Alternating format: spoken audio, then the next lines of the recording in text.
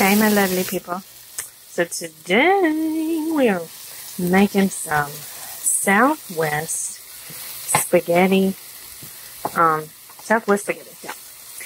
This is something that we kind of started doing about a year ago, and it's just we've still implemented this recipe into our lives, probably at least once or twice a month. But anyway, so I'm browning up 1 pound of Bass Farm sausage, and you can use any pound of sausage that you want, but we just like this one. So I'm gonna let this brown. Then I'm gonna come back and fill you in on what else I do as this brown. Oh, sorry, that's my grease, frying some stuff the other day. Yeah, let's not judge me while it's still on the stove. We went fishing last night, so I didn't get much cleaning done, but Mama will be doing that today. Alrighty, so I'll be back, y'all. Alrighty, so while that is still cooking, we're gonna go ahead and do the diet portion of our meal today. This is the spaghetti that we're gonna use. It is butternut squash spirals and zucchini spirals. Now let me tell you, you can go ahead and buy these spiralized in like the fresh area, but we just find that this works better for us. It doesn't taste any better. I mean, the fresh is always going to be better, but this just makes it easy, and you're not limited to, you have to make it within a couple days. So this is, we microwave it for 6 to 7 minutes, and you can put them together or separate. It doesn't matter because they're going to finish cooking in here. So you just want to get them mostly cooked. So I'm going to go ahead and put them both in there together. And I'm going to put them in there for 6 minutes.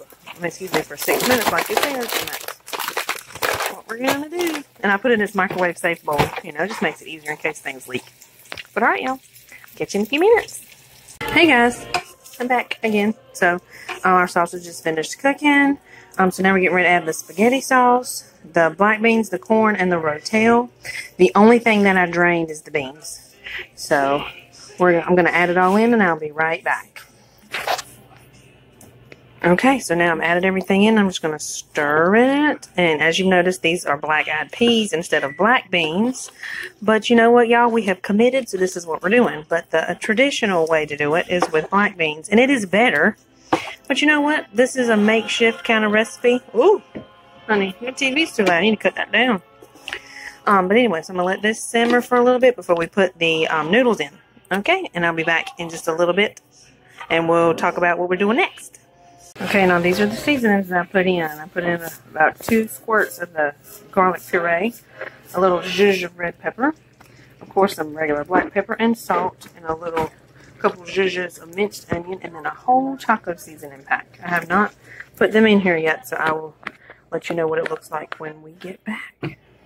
Alright, so this is simmering really good. I have taken out the butternut squash and the zucchini noodles and drained them. And all you gotta do is just, I like to take a little bit of extra salt. I know it seems like a lot, but we like salt here, but you don't have to do that. It's completely optional. A little pepper. We do not have high blood pressure here. Thank the good Lord. That does not mean we won't get it, but so right now we don't. But anyway, so we take it and we dump it into here. Get out of there. Alright. Now you just kind of mix it up, and you're just going to mix it up and let it simmer for probably about, that's still a little icy, that's okay. Like I said, it's going to simmer in here for probably about another 15, 20, 30, it just depends on your own preference. I mean, you can eat these vegetables raw, So, anyways, that's pretty much it for right now. I'll come back and show you the finished product, and you can put it in a bowl or put it in a plate. We eat it with chips sometimes, or we can put it in like a spinach wrap, or you can eat it by itself and it's completely fine. But that is our Southwest spaghetti squash. But remember, when you do it, use black beans instead of black-eyed peas, because everything's random here.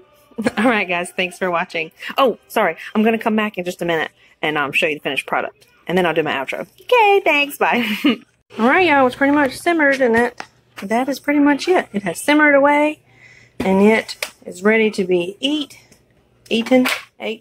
Anyway, That's pretty much it. And guess what we're going to play with coming soon? I got some new toys. Alrighty. Y'all have a good one, and I will catch y'all next time. Thanks for hanging out with me.